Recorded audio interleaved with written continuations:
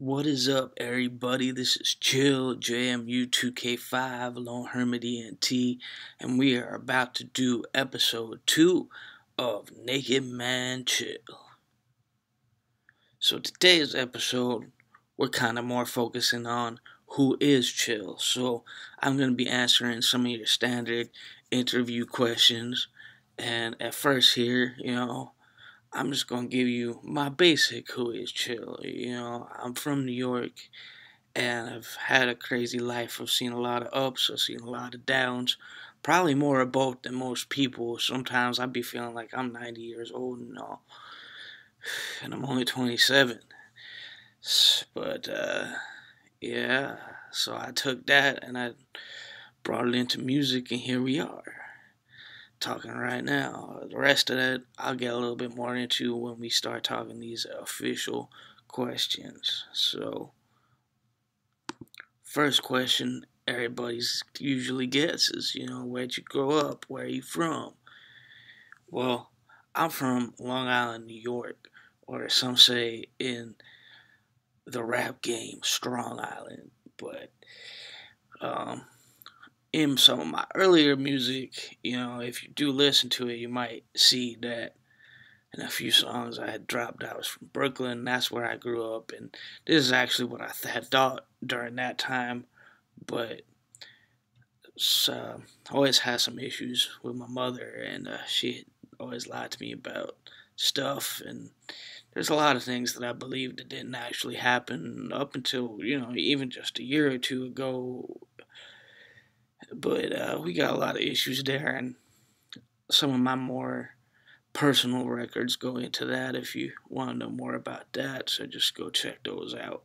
But yeah, I grew up here in Long Island, went off to college down in Virginia, spent a lot of time in the DMV, and that was some great times. Met some great people to work with musically. That's really when I started rapping, when I was in Virginia. When I was here, I didn't even think about being a rapper. I went to Virginia, and it was my first time really having to be out hustling alone. Like here back in New York and Long Island, at least I always had somebody out by my side while I was hustling. But there, I was stealing, robbing, doing whatever I could just to survive some days, and that I just needed some help, I guess, getting through the days sometimes because shit was getting so crazy. And so I led to the mic, and I just opened up my heart and gave the mic my therapy session, basically. Got whatever I needed to off my chest and felt a lot better. And even the first time when I was making my first album, The Chill Factor, and making my first project, Child Crew Volume 1, like, I didn't even think it was going to go much more past that. But everybody heard around me that I knew heard it, and they all loved it, and they convinced me to keep going. And here we are years later, and I'm still going. And now I'm back here in New York on Strong Island.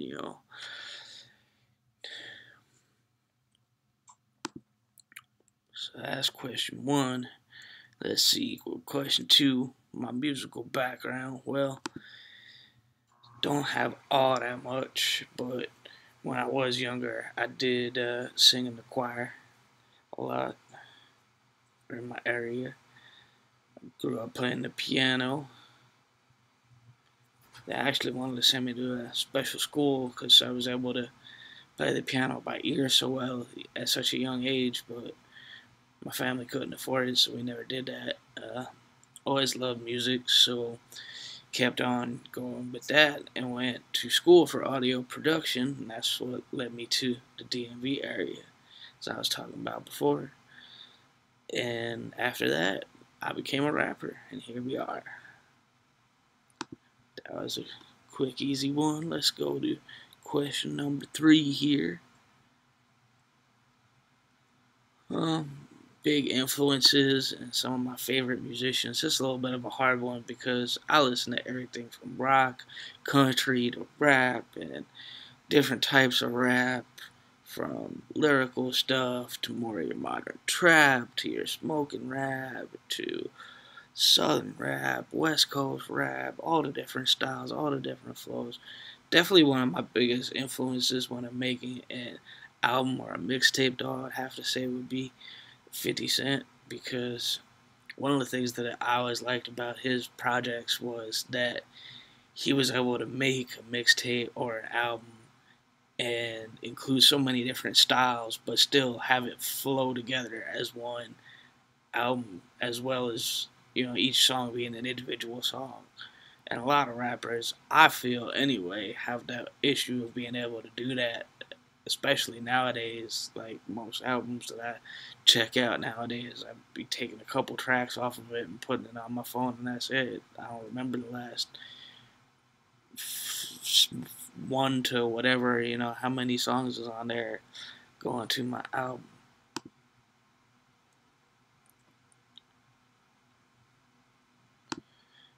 Next question, what do I think of the hip hop scene now?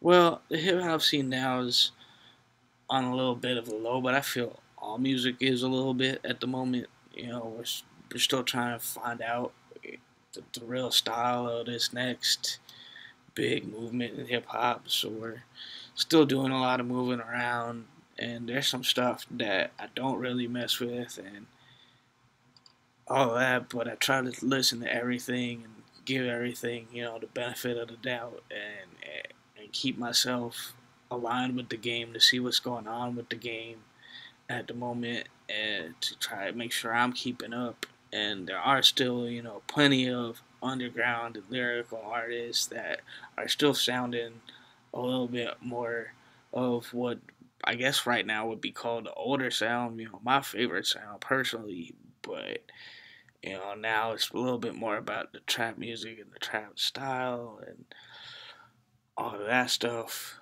So I still love the game. I still love the scene. I personally don't think it's as good as when I was a little bit younger, but every generation is gonna say that about music.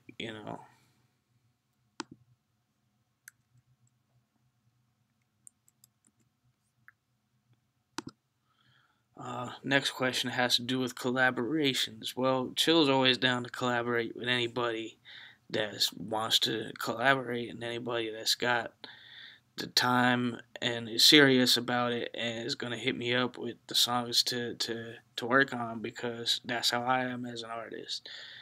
You can see throughout the years I collaborated with many artists, some on the underground level and some even not. And it's all about just working with people and cross promoting, just making some good music. That's what this is all about. Like, even if I never get anywhere personally, the fact that my music has helped so many people just makes it all worth it. So if you really want to collaborate with Chill, just hit me up.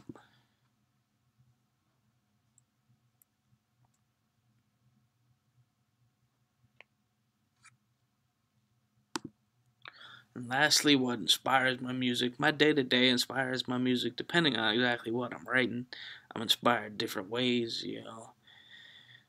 I get a little stoned before I make my stoner music. I think about my personal life when I make my personal music. I just think about, the party life, and if I'm making a party track or, whatever the song is doing, I'm thinking about it because I've experienced all that I'm writing about all of my life, and part of the reason why I'm doing music and always will be doing music even if nothing huge ever comes of it, and this is just something you're going to see on YouTube. It's because even knowing that this far there have been more than 20 people that have hit me up saying that my music inspired them or helped them through some shit, or they love my music, they're really fans. It's inspiring them to make their music, it's helping them get through their issues, it's doing whatever it has to do. Just knowing that makes all this worth it. because music's just, like my upcoming EP is called Peace Love Music. That's what life's all gotta be about. So thank you very much for watching episode 2 of Naked Man Chill, who is chill, and make sure you check out my Instagram, 16 bar Saturdays, CHL Link. What up?